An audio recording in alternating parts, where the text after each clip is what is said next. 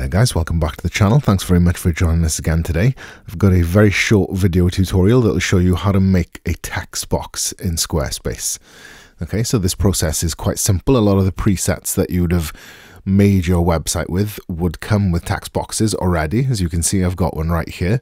To add one from scratch, all you need to do is single left click in a section. Okay, so as long as you've kind of clicked in a section and selected it, you will see that I've now got this add block button that's appeared in the top left hand corner.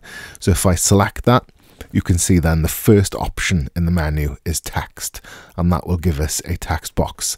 So if I single left click it, you can see that my text box has now appeared.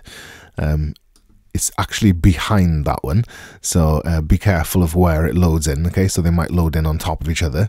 So you can see that that's the one I just created there.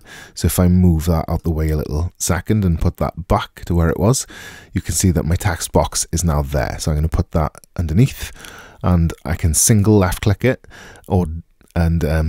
directly input text into it, and then you can see that that then brings up the typical controls that you would find in a word processing package, font and style, whether it's bold or in italics, and some basic sort of justifications and basic tools and stuff like that.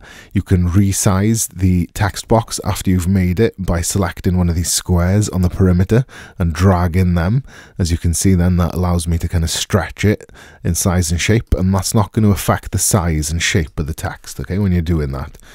So if I just type something in there very quickly for you, just like that, and then that's going to have the sort of style applied to it regardless of the size and shape of the box. So now if I sort of make the box really small, it's not going to shrink the text in relation to that box size. So that just allows you to sort of increase the amount of space you've got to type in, or restrict it, if you need to as well. And that concludes our video tutorial. So like I said at the beginning of the video, there's a free trial version to Squarespace as a link in the description to this video. If you enjoyed the video and you want to see more content of this nature, give us a like and subscribe to the channel. And if you've got any questions, or if you've got any suggestions for future videos, leave them as a comment down below.